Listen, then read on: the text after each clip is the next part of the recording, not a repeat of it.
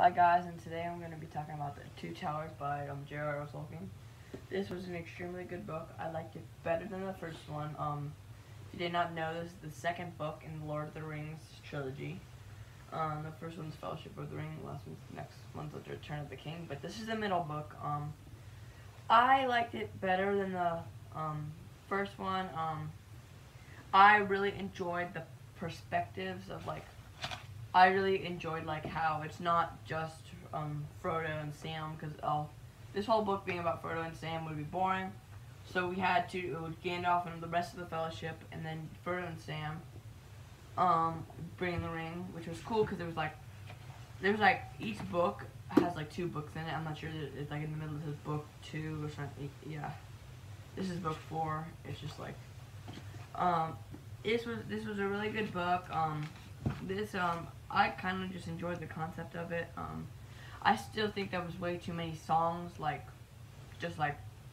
the lyrics. I think it does provide lore and world builds, but just the lyrics is kind of unnecessary, but maybe for the time, because this was a long time ago.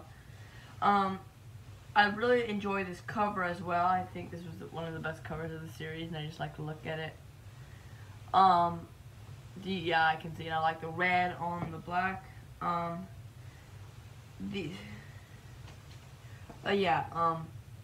So the pages are confusing on this one. This is what confuses me is, the Fellowship of the Ring kind of normal pages, but this picks up on the same amount of pages. Let me find the start of it. Picks up on page 404. So it starts at 404 because that's where the Fellowship of the Ring ended. And Goodreads was super confused because I said I'm on page 500 and it's gonna think I'm done with the book, but I'm not. So yeah, so that was just a little confusing for me, and I'm gonna have to do that as well with The Return of the King, because Goodreads was a little bit confused. I think it was more modern than I expected, in a modern perspective.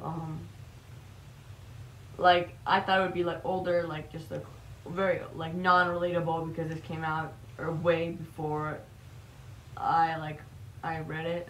But it was actually very it kind of relates, and I can understand it more than I thought. And as for these editions, these covers bend super easily. There'll be creases and all that. So every little bang this book takes, it'll soak in. But I really love these covers, so I'm sad about that. So I am not reading the 3 books right in front of each other. I read Fellowship of the Ring, and then I read The Tower of Nero, and then I read this book. But now I don't want to read The Return of the King just yet, so I'm going to read Dune by Frank Herbert.